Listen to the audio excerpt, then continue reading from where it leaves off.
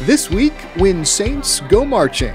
I just clicked the screen, pressed go, and then I picked whatever flavor I wanted. Water used to be just plain water. And I picked my level of carbonation. But now at Casey's, diners have a chance to customize their H2O. How cold I wanted it to be, and then I just clicked 20 ounce for the size of the cup. SodaStream Professional is a new campus option with new flavors for your water. I picked lemon mint.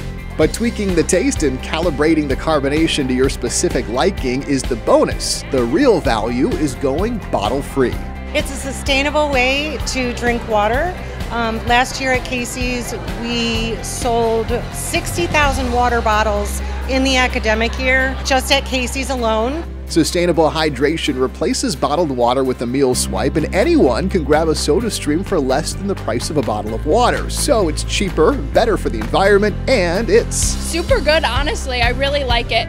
It's really, really beautiful. I think we're having a positive response from the students. We've already saved 300 bottled waters from going into the landfill, and that's just today. Sustainable water is a good call before you get behind the wheel. Anything that makes you feel like this is not. I almost fell like 5 times.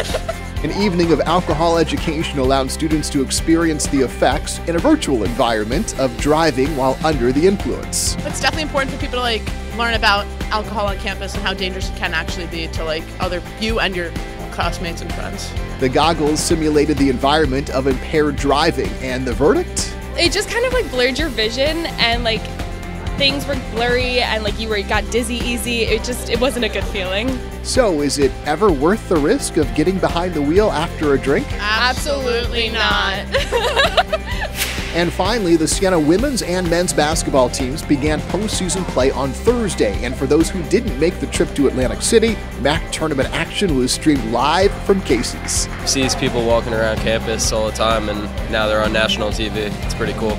Students and community members have cheered on the Saints from campus or downtown all season long, so even from afar, it's more fun to cheer when there's company. The bigger group brings more support and more hype around the team. Until next time, when Saints go marching.